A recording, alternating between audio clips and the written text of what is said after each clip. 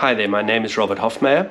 On this channel we normally do videos about wildlife filmmaking in Africa, overlanding, camping, that sort of thing. But recently we've been chatting quite a bit about Starlink satellite internet. In previous videos we've covered how to import a Starlink kit into South Africa, how to mount a dish on a vehicle, and also how to do a 12-volt DC conversion. Today we're going to install the Starlink router as well as the 12-volt power supply in the rear of the vehicle, run some cables from there up to the roof rack to connect to the Starlink dish, solar panel and the light. We're also going to install some switches in the dashboard of the vehicle. So here we are at the back of the vehicle. As you can see, I'm still a bit of a mess here. I am busy pulling cables. They are going to run from up here on the roof rack. Let me show you. I have mounted a 100-watt solar panel to offset the power draw the Starlink will have. I've just mounted this on alu panel that I had lying around. I cut that with a knife and bolted it onto the roof rack, and then bolted the panel itself onto the alu panel and put a little bit of tape just so the wind doesn't get underneath it. I haven't glued it down because I'm always hesitant to do things that are going to be difficult to undo.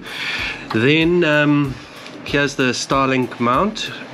So the Starlink will sit across this way, and then the wires from this panel and from the Starlink are going to come down to the back of the vehicle here. And I've taken off this rear brake light, which was a real job, and I'm going to run these wires into the brake light, across and through the existing hole over there, and they will come out here very near to my existing second battery. And I'll include the 12-volt power adapter in a little box in that area.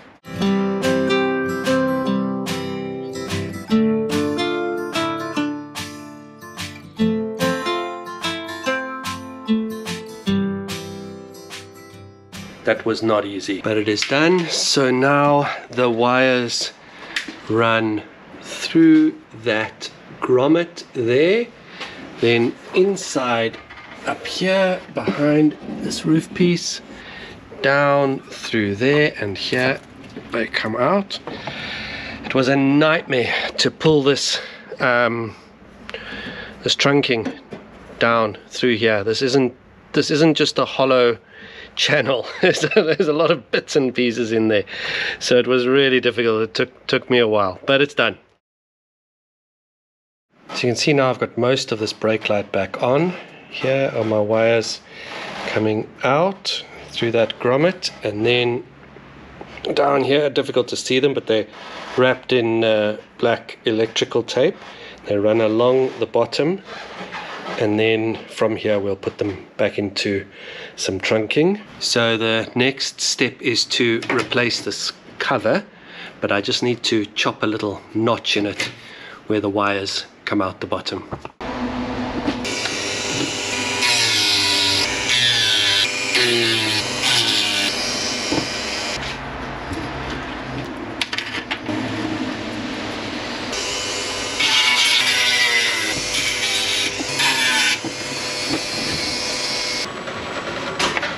So it looks like it'll fit nicely, but I'm not going to click it into place yet because I want to just test everything first. This piece is very difficult to pop out. So I've just quickly run power from my auxiliary battery via the power converter into the router, and I've connected to the Starlink network, searching for satellites, which it will not find because we are indoors. But everything seems to be working. It's communicating properly, it's pulling power, so I'm happy with that. In order to secure the conduit to the underside of the roof rack, I'm going to use the existing channels. So I've just 3D printed some little cable tie holders. The flat bit is the same size as the head of an M8 bolt, so they will slot into the existing channel over here, and then I've made a little hole through which a cable tie can fit, like so. and then it'll be quite easy to put the conduit into position and secure it in place. Like so. So the next step is to secure these cables properly and protect them. So we're going to use some split conduit, put that around the cables and run them along the underside of this roof rack with the cables coming out at different points. We have a 2-core wire that I'm going to use for a light, and Ethernet cable for the Starlink, which is just going to be here, and those are the connectors for the solar panels.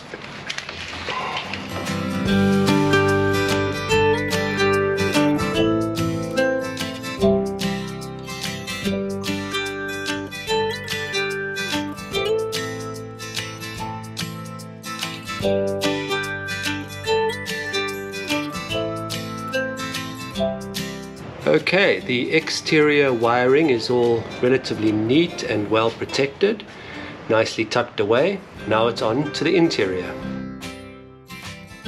These two 2-core wires are going to be to activate the relays.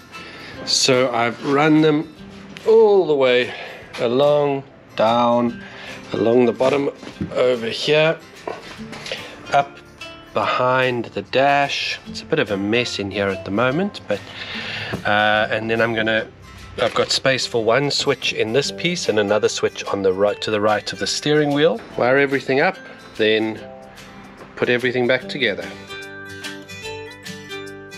Whew. All right, so all the wires are in and everything is closed up. I've made a little box that sits here in front of the secondary battery, and in that I'm going to mount an MPPT charge controller for the solar panel. I'll also put in a fuse box, our 12-volt adapter for the Starlink, a couple of relays, and maybe a fan or two. There we go.